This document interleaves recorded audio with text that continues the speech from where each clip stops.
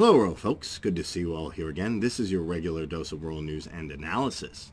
Before I move on to any further details, I really love to thank you all for enormous love and support. In case you haven't subscribed yet, what are you waiting for, guys? Hit that subscribe button now and don't forget to press that bell icon.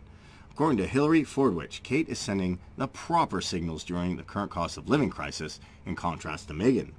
Meghan Markle's fashion choices have once again come under scrutiny, with Washington-based British development consultant Hillary Fordwich claiming that the Duke and Duchess is flaunting her wealth with her designer outfits in contrast to understated elegance of Kate, Princess of Wales. Speaking to Chancellor Jeremy's Hunt badge announcement, Fordwich highlighted the importance of adhering to principles and values that are universally admired. Understand elegance, enduring quality, brand of demure. Elegance is that of Prince of Wales, she said. Kate's choices were totally appropriate in the midst of a cost of living crisis in the UK.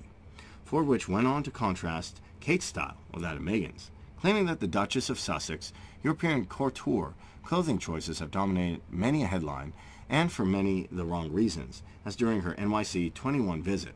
Fordwich was particularly critical of Meghan's choice of outfit during her visit to Harlem, where she wore a $10,741 ensemble from Italian label Loro Piana. Her glitz renders her works shallower as flaunting her wealth, a less affluent part of the city, and in general, by wearing such, is rather thoughtless, given they were worth in excess of the wage of school children's parents and indeed staff, she said.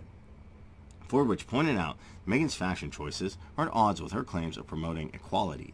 Rather ironic, as Markle emphasizes equality, showing off her expensive designer dress and accessories, she said. In contrast, Kate's fashion choices are sensible, practical, and minimalist, according to Fordwich. Kate didn't try to project her grandeur, but rather she chose to don a $420 Solis Dawn London dress. She rented for a 22 Earthshot Awards, and for a recent Christmas card, wore a no-nonsense 3-year-old MIH blouse, she said.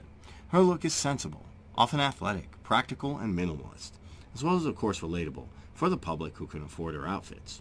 The contrast between Meghan's Kate fashion choices has been a subject of intense interest of the world over, and the debate shows no signs of abating.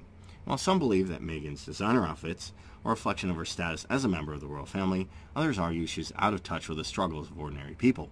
Kate, on the other hand, often praised for her down-to-earth approach to fashion and her dedication to charitable causes. As the debate continues, one thing is clear. Fashion choices of the royal family will always be a topic of discussion. Meghan and Kate's styles are likely to be dissected and compared for years to come. So what do you guys think about this news? Write it in the comment section below. Let me know what you think. Until then, I guess we'll just have to wait and see if things turn out to be something after all. Also, if you never want to miss any of my sizzling royal updates like this, subscribe and press that bell icon. It's as simple as that.